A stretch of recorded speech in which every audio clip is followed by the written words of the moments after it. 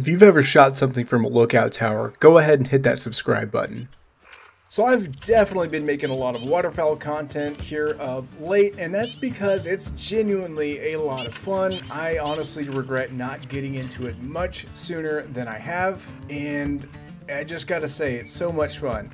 But don't worry, that's not exactly what this video is about. However, it is a good showcase for some of the things that we're going to be testing today, and that is, of course, perks. I've made videos in the past about some perks and stuff, but I've never actually done the work to sit down and actually test some of these out to see what in the heck they actually do. Now I have. Gotta say, some of these shotgun perks are completely worthless. Some of them might actually be some of the best perks in the game. Now, when we're looking at shotgun perks, our very first one, decrease edge blur when using shotguns, iron sights, blah, blah, blah. Yeah, it's whatever. It's something you have to pick in order to move out through the tree, but we get to tracer shot and we get to boomstick. Now, I've actually spent a ton of money resetting my perks so I could actually buy these, and, well, science confirms that these are terrible traits or perks. I do not buy these unless you get super curious like myself. The ability to fire both chambers at the same time with using a double-barreled shotgun, that narrows it down to the drilling rifle and the Caversham, which I am currently using. Yeah, that was a waste of $20,000. It literally just fires both barrels, and you would think maybe that adds more power. It makes no sense. You basically just end up wasting ammo. Don't waste your perk points on it. I'm telling you now. The other perk that we currently have selected, and not to mention it is an active perk, so when you have this active, you're not able to use the zeroing perk or anything like that, so it really kind of hinders you more than it helps you. Again, with the tracer shot, interesting, but I don't see it as useful, so we'll go and activate it. We've got a countdown timer, and it shoots sparkles. While it's cool, not particularly useful, especially when you've done some practice and you kind of get your lead set up for whatever gun that you're using. I don't know really what the intended use of this is. Now, if it worked for other weapons in the game, obviously it would be pretty huge having a tracer to see where your actual rounds are going, but it's just for shotguns, and well, the shotguns simply don't have enough range in the game, I think, in order to warrant having that perk. But let's talk about what I think might actually be the most important perk in the game: recoil management. Less recoil when firing any weapon and able to fire a follow-up shot sooner. As you can see here, I don't actually have anything spec'd into that, so we're going to do another roll through, reset my perks, and purchase all 3 perk points into this to see just how much this helps us out, especially when it comes to semi-automatic weapons. So, like I said, I have made a video in the past about which perks are important. I don't want to make this video all about it. That said, we are going to go through a very quick run through of what I think, in my opinion, are some of the most important perks you absolutely need to have, starting of course with rifles. Muscle memory unlocks the ability to reload your next shot without having to leave the aim mode. This one's a must-have. You need to have it. That way you can be moving around, have better situational awareness. Obviously, the zeroing perk is probably, in my opinion, the most important perk of any of the weapon perks. So you have breath control. Again, when you start the game out, you are just shaky McShakerton. You can't hit crap. You couldn't hit a barn if you're standing in it. Very, very important to have. Decrease op wobble when in aim mode using any weapon. Again, extremely, extremely valuable. This one's worthless. Trash it. Let's get rid of it. Let's sign a petition to get something new in this point. I honestly don't see the point of this for any reason. The wind has such a low impact on bullets, if any, that it's literally worthless. Focus shot, holding your breath increases zoom when using rifles with iron, red dot, or holographic sights. Maybe if you're into those optics, that could be useful. However, I am not, so we're not going to waste any perk points into that.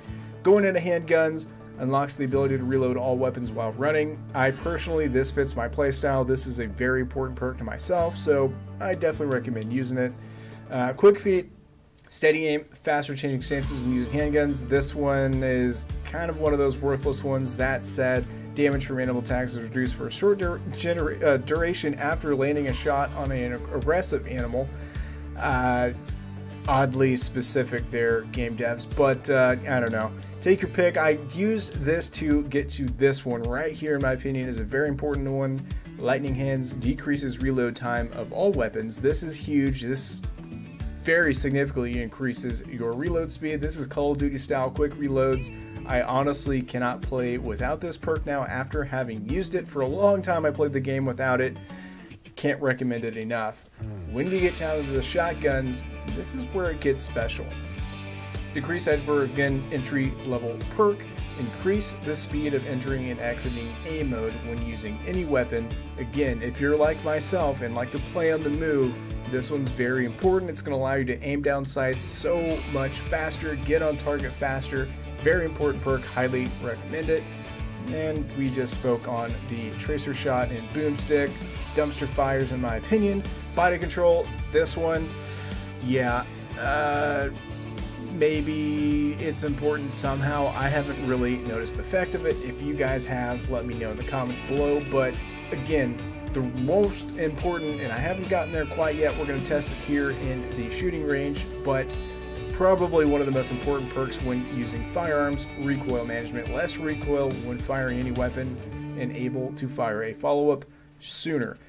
Again, I really see the usefulness this, if I could talk, with semi-automatic firearms like the 308 M1 Garand, or maybe even some of the pistols, or even the 22.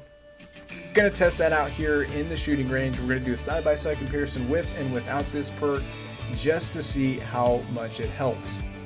And last but not least, we get to archery, and unfortunately, well, speccing all into the perks that I do have, we can't actually put any points into archery. If you are into using bows in this game though, they are incredibly useful and I do recommend you use them. That's one of those, what's your most common playstyle? If all you're doing is bow hunting, absolutely. I recommend basically all of these, especially pumping iron. Now that they've actually reintroduced its ability to work in the game, this makes all your bows even more powerful than they already are, making bows amongst some of the most powerful weapons in the game. You can punch through basically anything from any range, and it's incredible. So again, if you're just primarily using bows, or if that's your thing, definitely recommend speccing into these. But because we are being firearms based in this video, we have no perks put into that category. Again, if you change your mind in the future, you can change it. It costs in-game money. It's very expensive to do, but when you get bored or want to try new things out, it's definitely something you can do.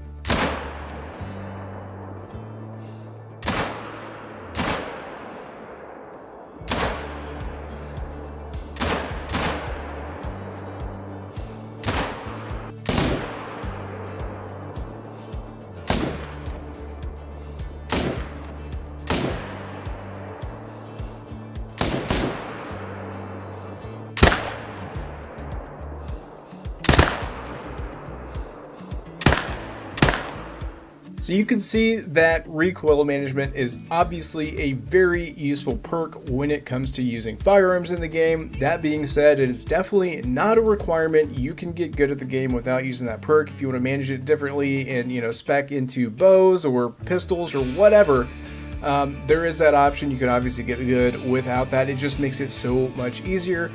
I will say though, I myself played a very long time without the recoil management perk, and it was a bit of a learning curve actually getting used to not having as much recoil. I'm playing on controller, so it took a lot of practice to get used to not compensating for that recoil. Your mileage may vary. Let me know in the comments below which you guys think are the most important perks in the Hunter Call of the Wild. I hope you guys enjoyed this video, and I'll see you on the next one.